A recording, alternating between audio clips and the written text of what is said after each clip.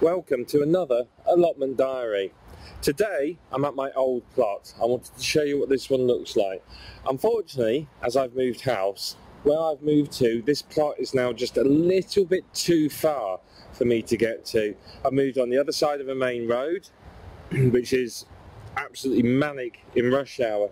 So coming over here now has become quite a trek. It takes me 30 minutes on a good day now. If I'm travelling outside the rush hour, if I'm travelling in rush hour, well, just forget it, it's going to take forever. It's incredibly busy around here. So unfortunately, I think I've made the decision that this plot is going to have to be given up. I've come down today to try and tidy a bit of it up, show you what's going on, and just cover a few of the beds so that the next person that comes along isn't going to have too much of a nightmare taking over. Unfortunately though, I'm onto a bit of a losing battle with this plot, which I'll show you as I talk you through it. Now you may remember a few weeks ago I completely cleared this end, and you can see it's grown back as if I've never touched it. You can see my compost bins, the comfrey's growing out the compost bins as well. Yeah, the blackberry has gone absolutely mental. It's just grown really wild. The problem I'm facing here is this end and the other weedy end of the plot haven't been cultivated in years. So all you've got to do is turn the fork in the soil and suddenly all these seeds spring to life that have been dormant and buried underground. The problem you've also got, of course, is the root network under here. In places I physically cannot turn a fork full of soil because of the amount of weeds in the ground. So that's going against me. I've got to face with that. That's the nature part and orchard of the allotment, and that's great. But the trouble is, it's quite near to my plot, so obviously I've got to battle with everything coming from there onto my plot. So no matter what I do, this plot is never going to be weed free, and we're talking years before I can actually start to win against this plot. The other issue I have is with the shed. Now the shed's great. To be fair, it's in the wrong position. It should do with coming back this way a bit, but it needs a lot of maintenance work. Yes, I've painted it this year. Yes, it needs another coat of paint, but the roof leaks, the gutter's falling off, the floor needs replacing, the floor's completely rotten, and I've got a horrible feeling there's actually mice living under the floor. So that's going to be quite a lot of investment. I've got to dig.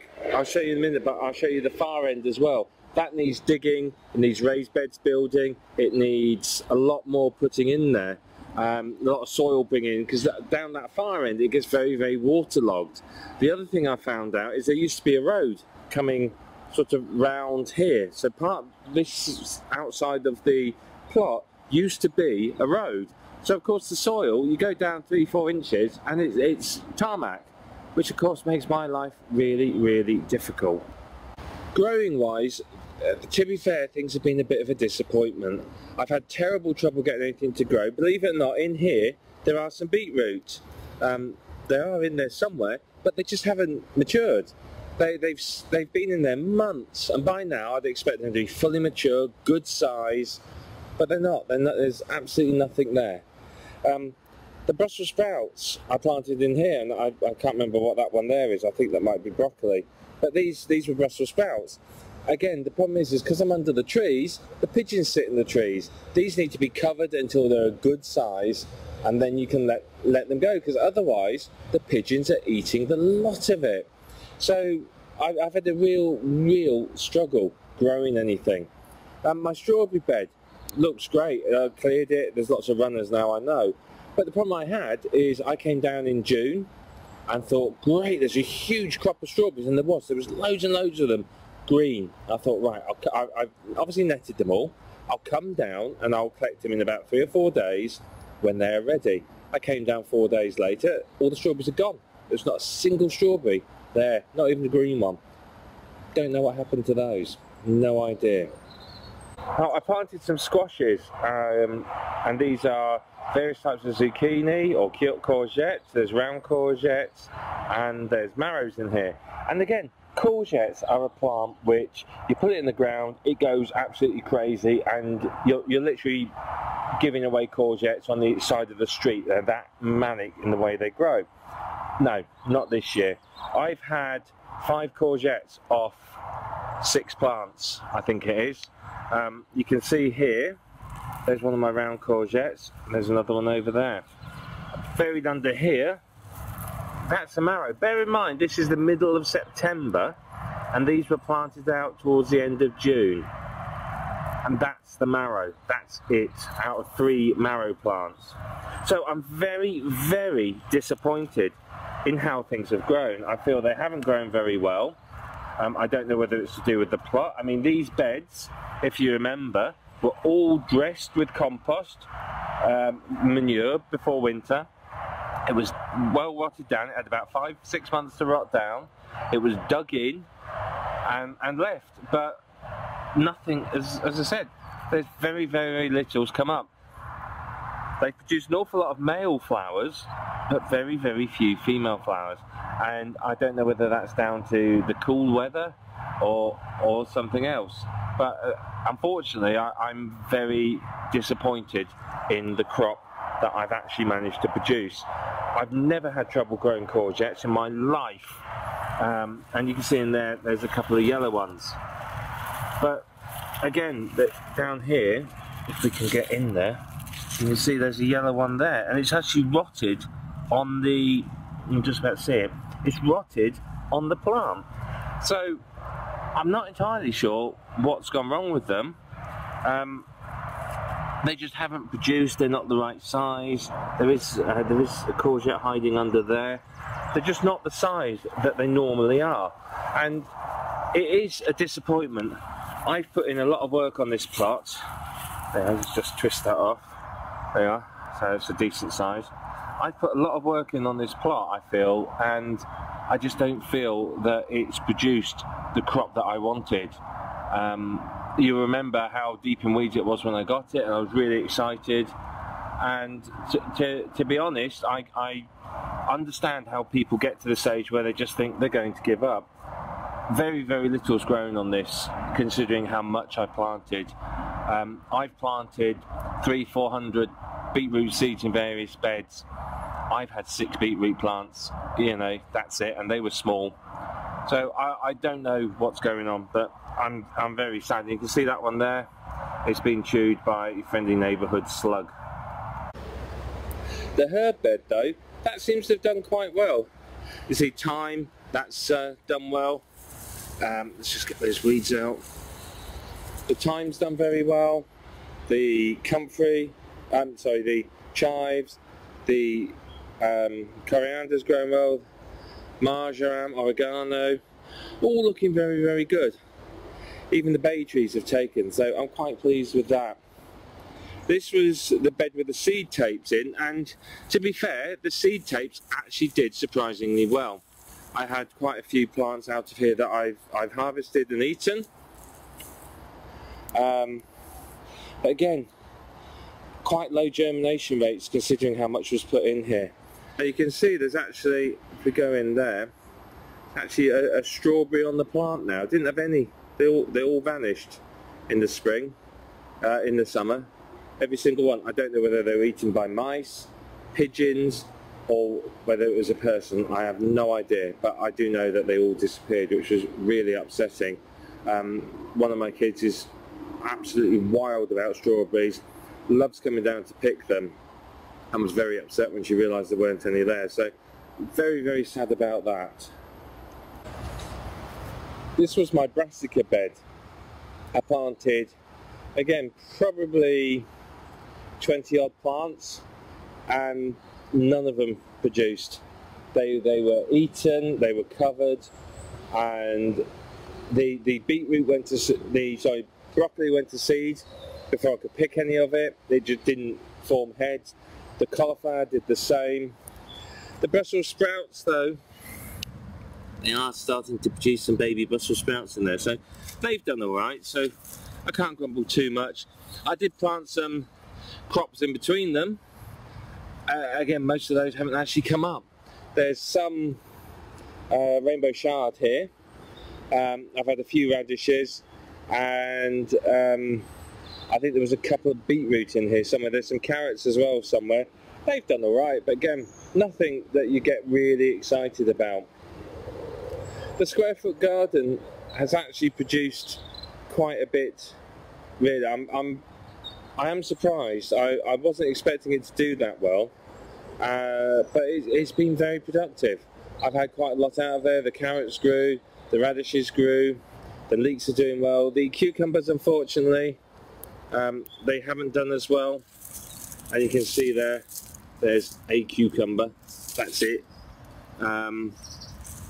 The Swedes, they've not developed. You can see there again, just haven't rounded out, they're just blank.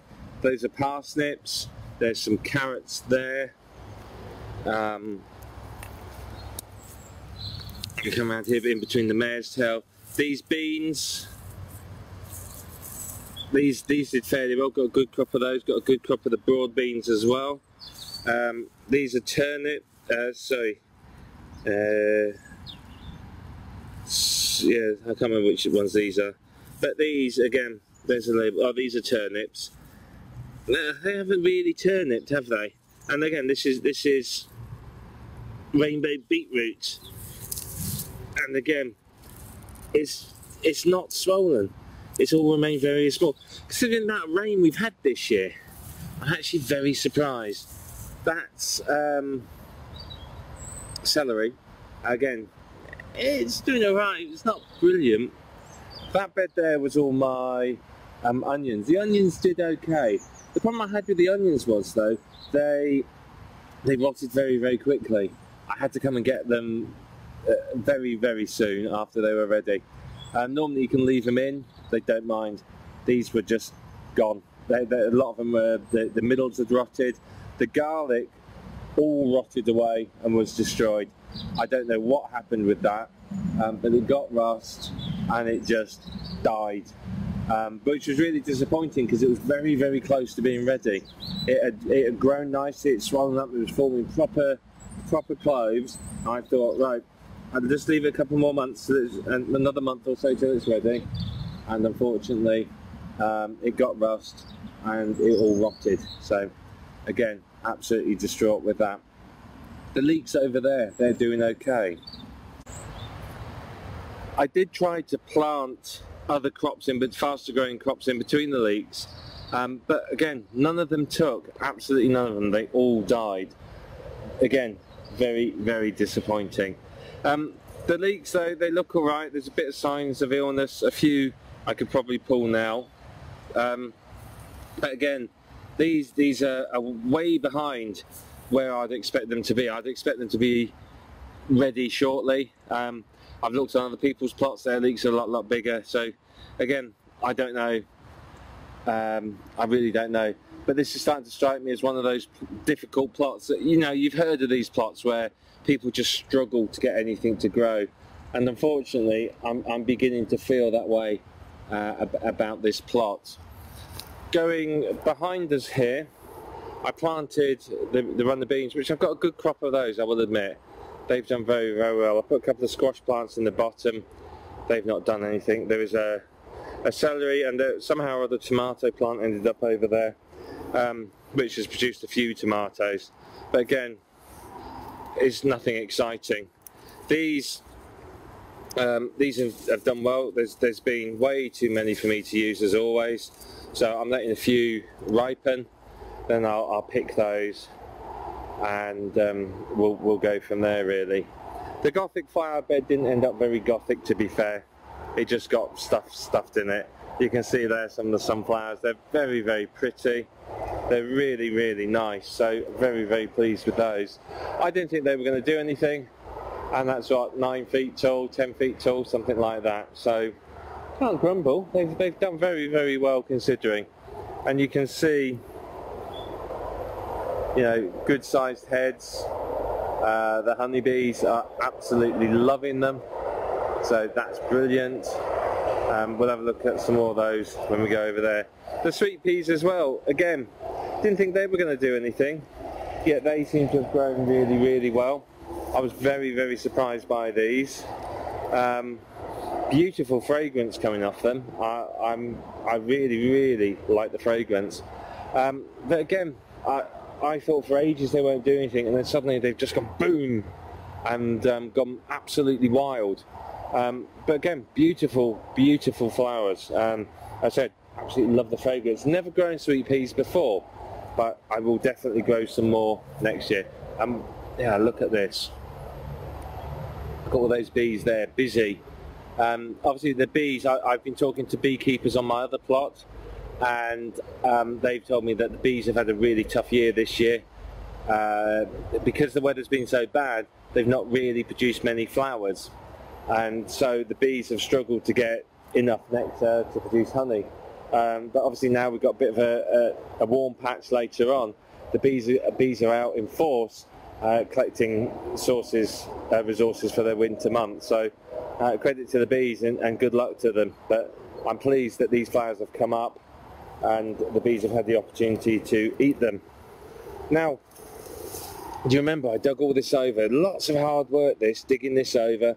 I put down weed membrane, barked it, and the weeds have still come through. The comfrey, I'm never going to get rid of it at the end of the day. It's always going to be coming through this path. So again, no matter how much I try, the allotment's never going to look brilliant because of that. But everywhere I look, through the weed membrane and through the bark, there's mare's tail, couch grass and comfrey. And unfortunately, it's not going away. And it upsets me that that's the case. In this bed here, I planted a few bits and pieces. There was a cucumber plant. Don't quite know what happened to that. I'm assuming it's died. There is a squash plant in there. I'll try and have a look at that in a minute without disturbing the bees. And this was my sweet corn. I was very excited about this. It's a variety called Bloody Butcher, so it produces red cobs. And again, I was really excited about this. Middle of September and nothing. It's only just sort of, what, 6 foot tall. So it's forming cobs. Whether they'll be ready by the end of the year, I don't know. I really can't tell. But again, I'm quite disappointed in the lack of sweet corn there, because I do love my sweet corn. Let's have a quick look. Oh, there's a round courgette. So there's, or a pumpkin or something. I'm not entirely sure what this one is. I can't remember. Under here, there's a petit pan squash just over there. There it is. So that's come up, but that's it. That's the petit pan squash.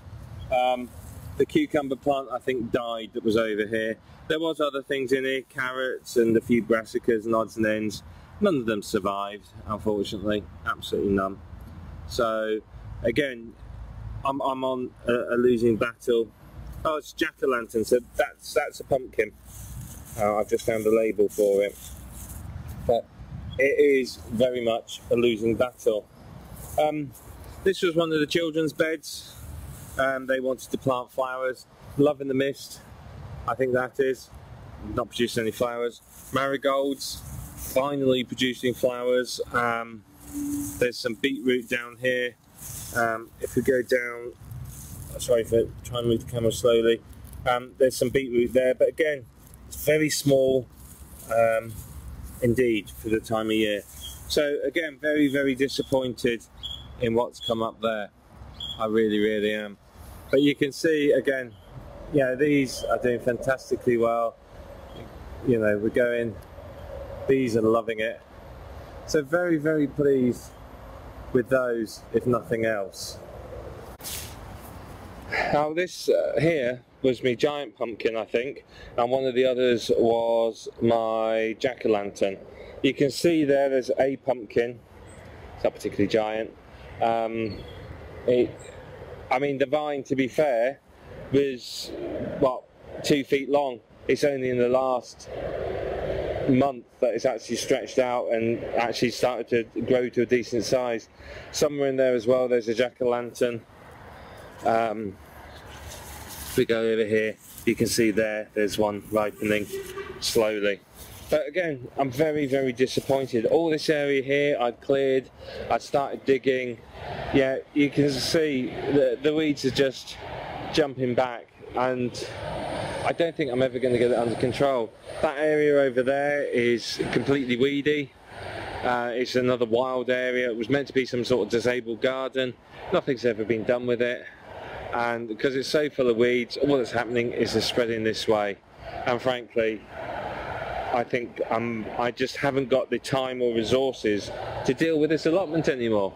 Having moved, it's just too far away. The allotment I've got is in a lot better condition. The other one, a lot less work, and I'll be able to get a lot more off it. This is a weird shape, it's in a bad position, and it was good. I've enjoyed my time on this allotment and I've loved it. It's been fantastic. I've learnt a lot, I've done a lot, but I think, to be really fair, I'm going to have to call it a day, because I quite simply haven't got the resources to come in here and spend the money that is needed to sort it out.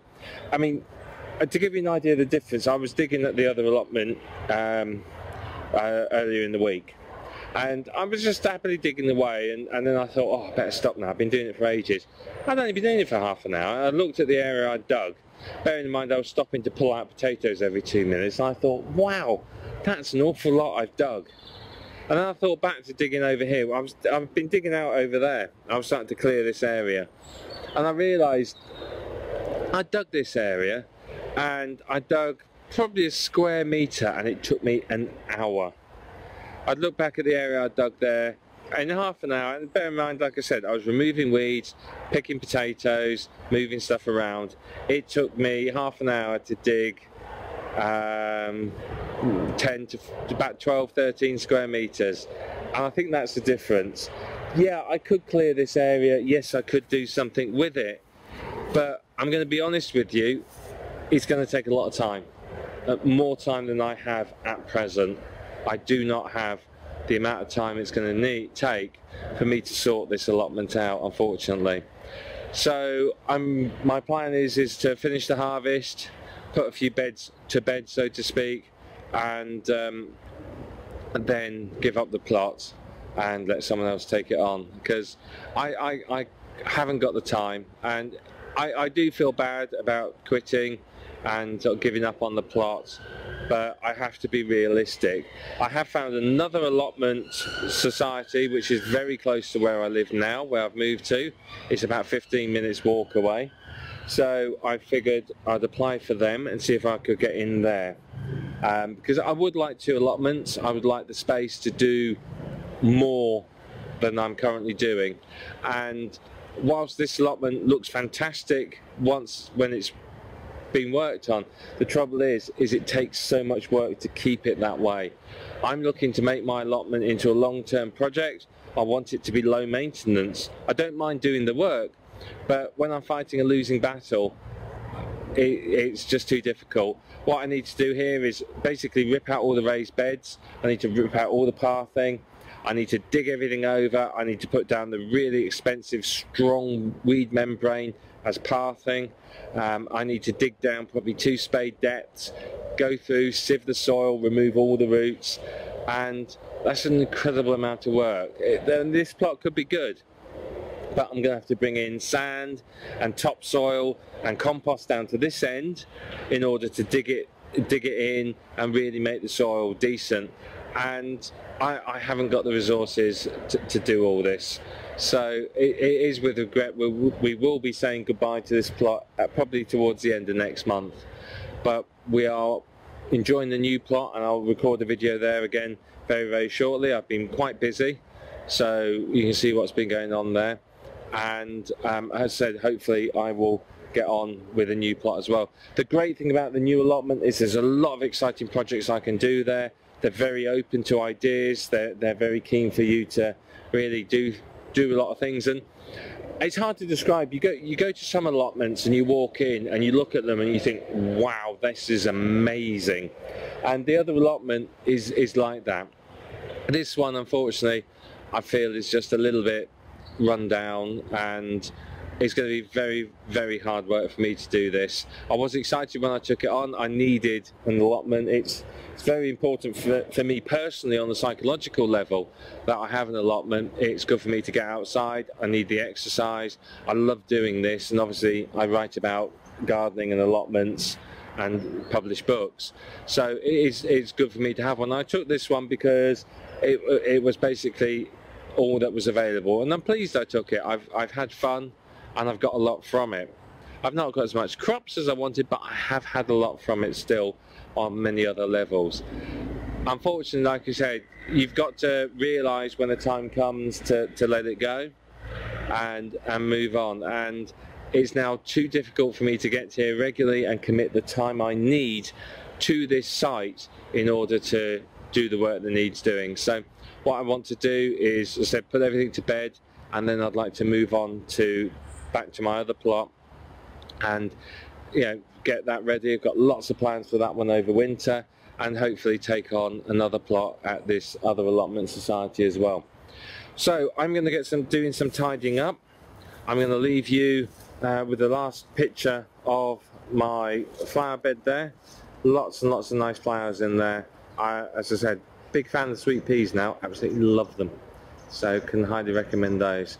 So I will get on with doing a bit of tidying up and a bit of harvesting, and let me know how you're getting on with your site. How's your sunflowers doing? So I reckon that's a good 10-11 feet, that tall, this one there. So how tall did you grow yours, and how are your pumpkins doing? You can see mine down there. It's not brilliant, worst I've ever done on pumpkins, to be fair. Very sad about that. So, but looking forwards to a really, really good year next year, already planning for that. So let me know how you're getting on with yours.